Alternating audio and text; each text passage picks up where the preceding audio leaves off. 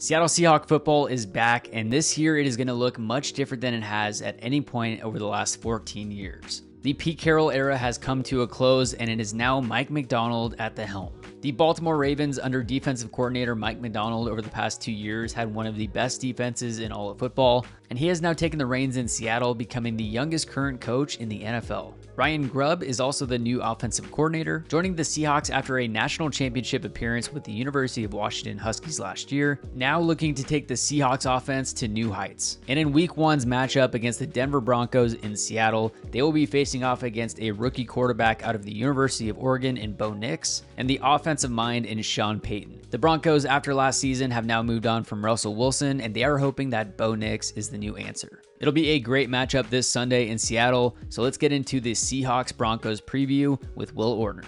But before we do, if you're a fan of the Seattle Seahawks, make sure to like and subscribe to the Couch GM. We'll be doing pregame previews every week, as well as postgame recaps. And if you or someone you know is thinking about buying, selling, or refinancing a property in the Pacific Northwest, make sure to reach out to myself, Connor Webb, the Couch GM, as I'm a mortgage advisor licensed in Washington, Oregon, and Idaho, as I'm looking to help as many sports fans and athletes as I can to get into their dream home. If you'd like to get in touch, my contact information will be in the description of this video.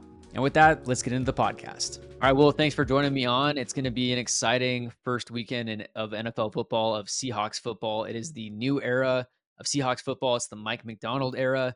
I'm excited to get into this preview of Week 1 with the matchup with the Broncos with you. How have you been? How are things? And, what are your thoughts on the moves that the Seahawks have made this offseason with the coaching change and then also the players that they brought in? Yeah, I mean, right now I've just been diving into Seahawks preseason, and honestly, I've been getting into college football. I love college football. Obviously, you know me. I'm working with the Ducks, so I'm watching every single Oregon game. We're gonna be okay.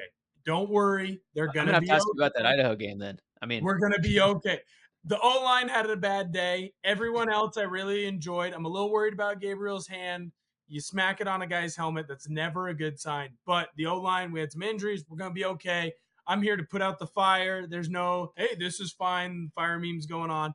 We'll talk to you after Boise State. If some of those same issues persist, then we might have some problems. But right now, everything's okay. We're gonna be fine. Look, I'll tell you right now, I really love the move by the Seahawks. It kind of feels like they went with a zig while everyone else is zagging. They went with the young hotshot defensive coordinator to be their head coach, while most people are going with the young hotshot offensive coordinator. Obviously, since Sean McVay worked, Kyle Shanahan, Zach Taylor, all those types of guys, those seem to be the hot hire right now. What does Seattle do? They go get Macdonald, who in his time at Baltimore, he was absolutely on fire. This defense that he runs, it kind of changes week to week, but it still has the same principles. And that allows him to put his safeties and his D linemen and his linebackers. Some weeks they're playing different spots or they're used differently just because that's a weakness that the team they're going up against presents. And he really just takes his strengths of his defense and matches it to the weaknesses of the offense that they're going against. That's why last year, when you watched a lot of Kyle Hamilton, you're like, this guy's playing safety. He just had like 5 or 6 blitzes one week and he had a couple sacks. And then the next week, he's dropping in coverage every single time and he's got a pick or two. That's just because of what the matchups presented. So I'm excited to see what Macdonald can do. Obviously, the young buck Murphy dominating right now in the trenches. Can't ask for more, especially at a guy who is in your 3-tech spot. We've seen a lot of success in the NFL, specifically for defenses, when they have a guy like Byron Murphy playing that 3-tech. I'm looking at Chris Jones. I'm looking at Aaron Donald. Why? Because they're going to get a pass rush right up the middle, and that's going to scare the quarterback the most. Don't get me wrong. Edge rushers are terrifying, and there's a reason why they make so much money. But when you get that rush that's right in your face, you can't ignore it. You see it. It's right there. You might be trying to look down the field, but in your peripheral, you see that guy coming right at you. That's always going to be a big bugaboo for quarterbacks. And then he also plays the run extremely well. If you want to go small, he can go to the 1-tech. If you want to go big, he can even play a defensive end position depending on how you situate that defensive line. I really, really like what Seattle has done in the offseason. Those are the big ones, obviously. The new head coach and your big first-round draft pick. And then also Ryan Grubb coming in, offensive coordinator. What he did with UW football last year, taking them to the national title game.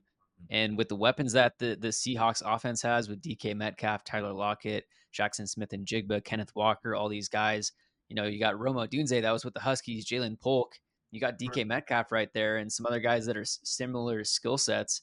What do you think that Ryan Grubb coming to this offense might be able to bring in?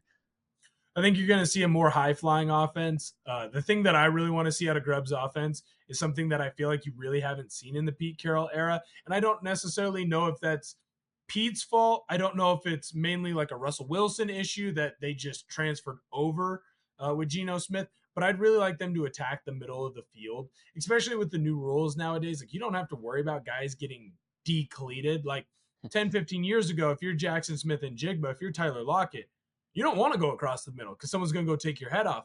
Nowadays, that's a 15-yard penalty, and we're moving the ball forward. So that's something that I'd really like to see out of Ryan Grubb's offense. I still want it to be kind of built off of the run first. I think when you have this type of offensive line where you got road graders, specifically with the upgrades that you've made at center and at your two guard positions, I would really want them to keep feeding Charbonnet, keep feeding K9. And I really think that you're going to see a big takeoff in week one from K9. That's a little preview of a preview. And then I think you're going to see Jackson Smith and Jigma emerge into that two role, that two wide receiver spot, and DK really ascend into that one spot.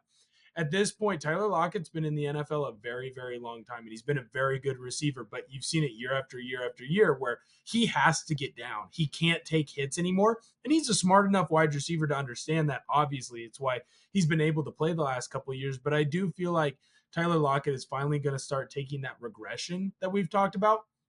But that's a perfect spot for him. He can be the third wide receiver where he becomes more of a change of pace guy. He's still going to be able to go across the middle. You can use him on quick slants. You can get the ball out to him on halo screens. You can get the ball out to him on tunnel screens, and he's still going to be effective.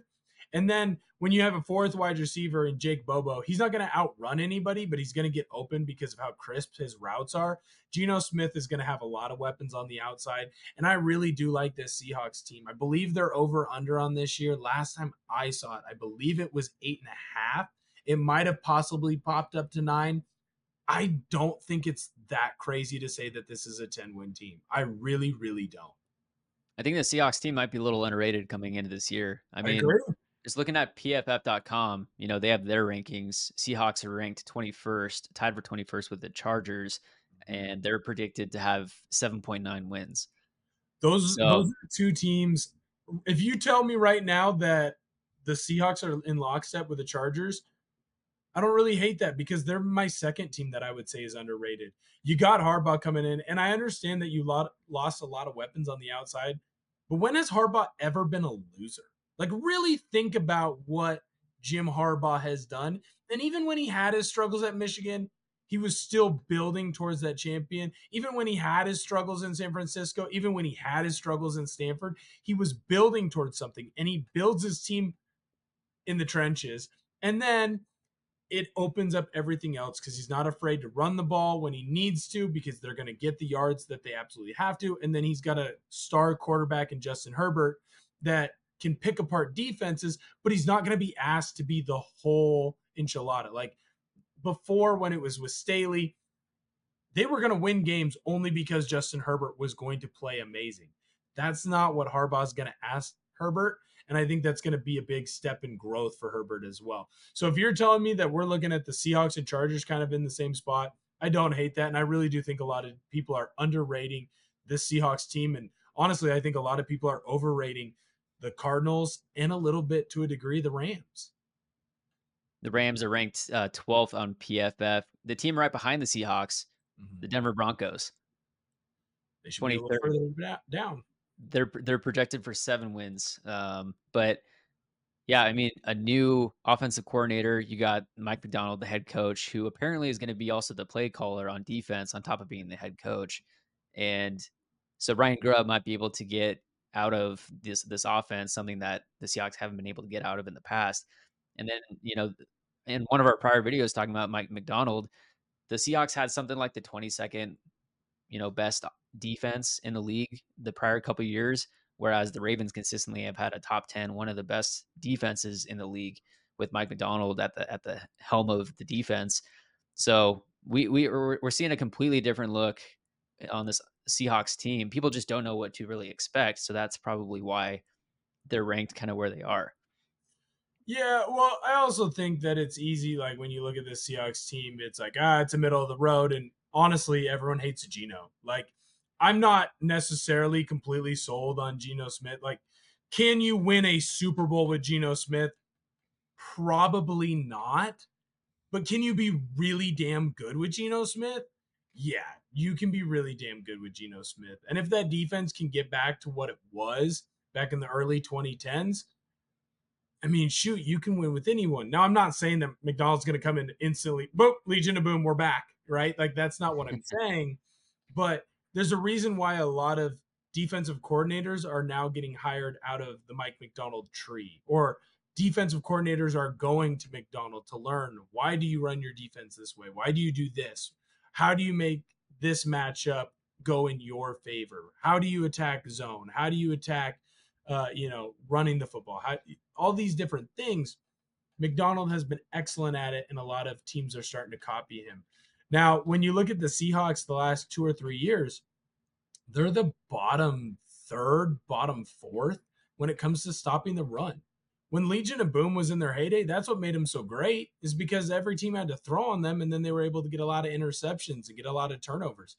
That wasn't happening at the back half of Pete Carroll's career. And you know what the Ravens did excellent at the last few? They were in the top half, top third, top fourth when it came to stopping the run. So if you're telling me that we're going to get a defensive coordinator in here who knows how to stop the run and actually can implement that with this defense, I'm all for it. I think you're going to have a big year out of Julian Love if he can stay healthy. And I think you're going to have a big year out of Devin Witherspoon if he can stay healthy. Because what they're going to be able to do using Witherspoon in the slot as a nickel corner, at times going out and playing the outside corner position, going up and moving around with the best wide receiver on different teams, that's going to be a big deal. When it comes to Love, look at him in the Kyle Hamilton role. Now, is he Kyle Hamilton? No, I'm not going to come out here and claim that. But you're looking at a guy who's a top 100 player in the NFL this last season, voted on by his peers. So you know the dude can go out and ball. And now you're going to be able to use him in the box when you need to. But you also know that if you drop him back in coverage, you're actually going to have a safety that can cover guys. And that's what the big problem with Jamal Adams was. Like, you brought him over and you paid a bunch of money for a guy that you knew could play in the box and you thought he could cover. And Blitzboy really couldn't cover. He struggled at it. It feels like you finally have that piece in Julian Love, and he can almost kind of fit that Cam Chancellor role. Like what Cam Chancellor was able to do, people don't talk about enough. He could fill run gaps when he needed to. He could take on offensive linemen, shed blocks, and tackle running backs. And then at the same token, he could go and guard Demaryius Thomas one-on-one. That's something Julian Love can do 85% of. So I'm excited to see what they do with him in the defense. I personally am picking up the Seahawks in my fantasy leagues. They're available on waivers, so I'm taking them while they're still there. Heading into the week one matchup against the Denver Broncos, it's going to be the offensive mind and Sean Payton versus the defensive mind and Mike McDaniel. Rookie quarterback Bo Nix out of the University of Oregon, first NFL start is coming in the hostile territory of Lumen Field in Seattle against the Seahawks defense. That's going to be a tough environment for him to get his first start in. Maybe he hands the ball off to Javonte Williams all game, and that's kind of their game plan. What do you see out of the Denver Broncos coming into Seattle, and what do you expect from this game? Well, it's kind of a weird thing. Like, I'm higher on Bo Nix than I think most people are. Look, whatever. I watched him for 2 years at Oregon, and so I've gotten to see his game. I might be a little biased, but I really like what Bo Nix was able to do at Oregon. I think he's going to be able to do those same things in the NFL. I'm not as high on Sean Payton as I think most people are. Look, if you kind of look at his resume, you look at Mike McCarthy's resume, they ain't that different. They ain't that different now. So it's kind of a yin and yang thing here for me. If I'm Denver, what I'm going to ask Bo Nix to do is just be accurate and be smart. And that's kind of the strength of what Bo is. Bo isn't afraid to take what the defense gives him. When he was at Auburn, he struggled a lot because he always tried to make the big play, the big home run move.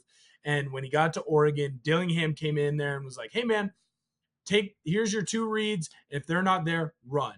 And then the next year he got Coach Stein after he had made that improvement with Dillingham. And Coach Stein was like, hey, You're going to make 3-4 reads. I'm going to teach you how to do it quick. And then if it's not there, run. Because Bo can run. He's an athletic quarterback. And that's kind of carried over here to Sean Payton. And Sean Payton's offense is designed for a quarterback like Bo Nix. He wants to get the ball out quickly and be accurate in short passes and even medium passes. Like, we always made fun of Michael Thomas for being slant boy for all those years. And it's like, well, that's all they have him run. They're not having him run too many deep routes because that's not what the offense asks him to do. So it's a perfect fit here between Sean Payton and Bo Nix. Like, I think if Bo Nix is in, I don't know, maybe he's going to like the Commanders or he's going to the Bears where he's going to be asked to throw the ball deeper more, you might see some more struggles with that.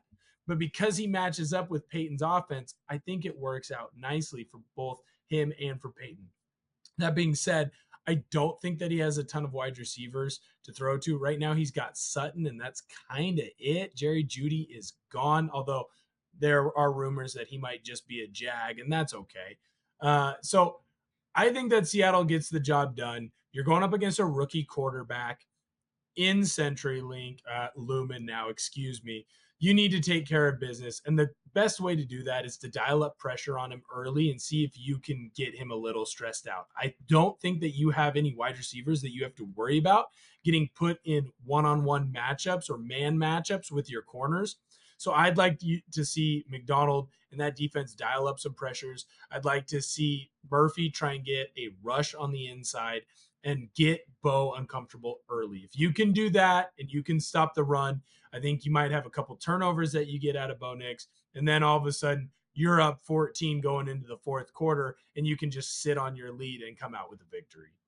I was talking to a Broncos fan earlier today, and he said that their game plan is going to be handing the ball to Javonte for a bit and then also hitting the Seahawks with a lot of crossing routes because the Yeah. potential weakness with the Seahawks defense is the linebackers. The secondary is solid. The line is there. So if they can take advantage of that linebacker, spacing there, that's the potential game plan that we might see from them. Mm-hmm. One note is that this is the first Broncos first round draft pick to start the first game as a quarterback in their history. Yeah. Uh, John Elway was not drafted by the Broncos, but he did start. He was a first round draft pick, but this is like a historic time for the Broncos. This is like one of those, they've tried everyone at quarterback basically since Peyton Manning. They had the Russell Wilson experiment. Now they're going to Bo Nix and trying to get that next franchise quarterback. This is going to be a big game and a big start to a new era for both teams. Right. Well, and look, I think that they didn't want to start Bo Nix. You could listen to Sean Payton throughout the preseason, and he kept saying, well, Bo's doing really good, but it's still an open competition. Bo's doing really good, still open competition. And it's like, dude, he's 75 or 76% completion percentage right now. He's led 2 touchdown drives in his first preseason game. He throws for a touchdown in his third. I mean, it just feels like anytime he was out there, at minimum, they were moving the ball. At maximum, they were getting into the end zone and getting 6. And I understand that right now I sound like a Bo Nix apologist. I promise you I'm not. But I do think really highly of him, and I think that his game is going to translate well to the NFL. That doesn't mean that I think he comes into Lumen Field and he starts lighting everybody up. I really think that this Seahawks defense can get after him and can get after him early. It's going to change his game plan. It's going to change the Broncos' game plan. And if he can be uncomfortable, we've seen that's when Bo makes his mistakes, even when he was at Oregon. When UW was able to get pressure on him, that's when you saw a rare interception or you saw errant throws that didn't typically happen. Seattle can get after him. I think that you might see not your typical Bo Nix. You'll see more of a 65% completion Bo Nix as opposed to that 75-80% that he was hitting in college. Yeah, and I'm on the same page with you with Bo Nix. I think he's legit. I think he's going to be solid. That pick of by the Falcons of Michael Penix at what was it 9 overall? That was shocking. Weird. But Bo Nix being taken, I think he's legit. Also, I think it's just a tough environment to come in for the first game, Yep. especially in your NFL debut. But I expect a good matchup. It's going to be a very entertaining game, and we'll see what happens for both sides. Yeah, when you have when you're going against the 12s in your first game, that's never fun. Plus, look, Bo's never won in Seattle. He hasn't done it. I hope, one day maybe he can play like the Seattle Sea Dragons in the XFL and he can do it again. Like that would be awesome. Look, I like Bo Nix. I'm gonna be honest. I got to cover him for 2 years in college. I think that Bo Nix is the type of leader that you want. I don't think that he has the fairy tale start to his NFL career in week one. I think this defense gets after him. They don't have a lot of weapons surrounding Bo Nix right now, and that's going to be difficult for a rookie quarterback. Send the pressure, leave your guys on islands, trust your corners, trust your safeties to make the plays that need to be made and try and get after them. And then offensively, lean on K9, man. Last year, Denver's defense was one of the worst against the run. Last year, I believe K9 averaged just under 80 yards rushing. So if you're a gambling person, don't be afraid to kind of look at that. I've already bet him at 80 plus rushing yards on the day. I think that Seattle is going to try and run the ball early, and that's going to open up the pass game, especially in that play action pass. Let's not forget now, Ryan Grubb, he's going to coach his team and he's going to play to his team's strengths. And I really do still think it is with that offensive line and with that running game. You can complain a lot about Pete Carroll, but Pete Carroll knew how to get good running backs into his teams, and K9 and Charbonnet are just the next iteration of that. And I think that they are going to have a feastful day on the ground. Just to add to the potential difficulty of Bo Nix having his first start in Seattle, Sean Payton, after the practice on Wednesday, was talking about the Seahawks defense and specifically Mike Macdonald's schemes for defense. He said they give you a lot of looks. They'll play their odd front and they'll move that around. They've done a great job. I think in his last 2 years, his defenses have been second in the league in takeaways. So they're an opportunistic, aggressive defense. The challenge this week is you have the Ravens element when you're looking at defensive film and yet looking at the Seattle personnel. So you're kind of going back and forth from a cut up standpoint. It's not unusual when you have a new staff. And then he was also looking at tape of Mike Macdonald during his time in Michigan to try to Yep. figure out his schemes and what he might be doing there. So Yep, it's going to be a lot of fun. And look, man, I just can't wait for football to be back. Hey, I'll be honest, hand up. I took Seattle in my survivor pool. I there did. you go. I took him. I took him. I think that Seattle is going to get the job done. I really, really do. This Denver team is weak. One day, I think that they might be able to get it right. Sean Payton, while I might be low on him, he's a good enough coach to build a winner. I've said enough about Bo Nix. I'm not going to keep glazing, but right now they're not that team, and it's going to be a rough first year in Denver. And I think that Seattle takes advantage early. I really do think that when we come back and people talk about who are the teams that we didn't predict that were kind of sleepers and they turned into playoff teams, just like the Seahawks were 2 years ago, just like the Rams were last year. I think that coming out of the West, at minimum, Seattle's probably a wild card team, and you're seeing them sneak into the playoffs. Absolutely. Game time is 1:05 this Sunday in Seattle. It's a high of 80 degrees and it's going to be sunny, so it's not going to be the harsh rain, cold, Right. winter in Seattle yet. It's going to be great weather. It's going to be a great time. Hope to see you there. Thanks for jumping on, and we'll see you guys all on the recap.